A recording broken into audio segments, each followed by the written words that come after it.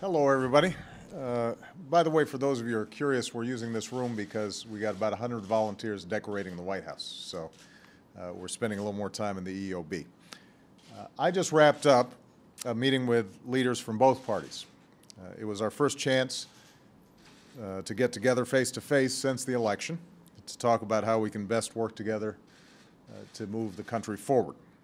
Now, it's no secret that we have had differences that have led us to part ways on many issues in the past.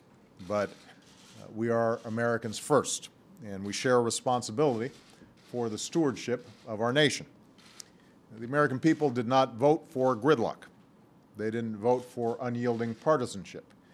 They're demanding cooperation, and they're demanding progress. And they'll hold all of us, and I mean all of us, accountable for it. And I was very encouraged by the fact that there was broad recognition of that fact in the room. I just want to say I thought it was a productive meeting. I thought that people came to it with a spirit of trying to work together, and I think it's a good start as we move forward. I think everybody understands that the American people want us to focus on their jobs, not ours. They want us to come together around strategies to accelerate the recovery and get Americans back to work. They want us to confront the long-term deficits that cloud our future. They want us to focus on their safety and security and not allow matters of urgent importance to become locked up in the politics of Washington. So today we had the beginning of a new dialogue that I hope, and I'm sure most Americans hope, will help break through the noise and produce real gains. And as we all agreed, that should begin today because there are some things we need to get done in the weeks before Congress leaves town for the holidays. First, we should work to make sure that taxes will not go up by thousands of dollars on hardworking middle-class Americans come January 1st, which would be disastrous for those families, but also could be crippling for the economy. There was broad agreement that we need to work to get that resolved before the end of the year. Now, there's still differences about how to get there. Republican leaders want to permanently extend tax cuts not only to middle-class families, but also to some of the wealthiest Americans at the same time. And here we disagree. I believe, and the other Democrats who in the room believe, that this would add an additional $700 billion to our debt in the next 10 years. And I continue to believe that it would be unwise and unfair, particularly at a time when we're contemplating deep budget cuts that require broad sacrifice.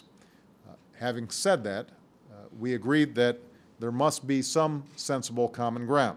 So I appointed my Treasury Secretary, Tim Geithner, and my Budget Director, Jack Lew, to work with representatives of both parties to break through this logjam. I've asked the leaders to appoint members to help in this negotiation process. They agreed to do that. That process is beginning right away, and we expect to get some answers back over the next couple of days about how we can accomplish our key goal, which is to make sure the economy continues to grow and we are putting people back to work. And we also want to make sure that we're giving the middle class the peace of mind of knowing that their taxes will not be raised come January 1st. I also urged both parties to move quickly to preserve a number of other tax breaks for individuals and businesses that are helping our recovery right now and that are set to expire at the end of the year. This includes a tax credit for college tuition, a tax credit for 95%, a tax break for 95% of working families that I initiated at the beginning of my presidency, as well as a tax cut worth thousands of dollars for businesses that hire unemployed workers. We discussed a number of other issues as well, including the importance of ratifying the New START treaty so we can monitor Russia's nuclear arsenal, reduce our nuclear weapons, and strengthen our relationship with Russia. I reminded the room that this treaty has been vetted for 7 months now. It's gone through 18 hearings. It has support from senators of both parties. It has broad bipartisan support from national security advisors and secretaries of defense and secretaries of state from previous administrations, both Democrat and Republican, and that it's absolutely essential to our national security. We need to get it done. We also talked about the work of the Bipartisan Deficit Reduction Commission and the difficult choices that will be required in order to get our fiscal house in order. We discussed working together to keep the government running this year and running in a fiscally responsible way. And we discussed unemployment insurance, which expires today. I've asked that Congress act to extend this emergency relief without delay to folks who are facing tough times by no fault of their own. Now, none of this is going to be easy. We have two parties for a reason. There are real philosophical differences, deeply held principles to which each party holds. And although the atmosphere in today's meeting was extremely civil, there's no doubt that those differences are going to remain no matter how many meetings we have. And the truth is there's always going to be a political incentive against working together, particularly in the current hyper-partisan climate. There are always those who argue that the best strategy is simply to try to defeat your opposition instead of working with them. And frankly, even the notion of bipartisanship itself has gotten caught up in this mentality. A lot of times coming out of these meetings, both sides claim they want to work together, but try to paint the opponent as unyielding and unwilling to cooperate.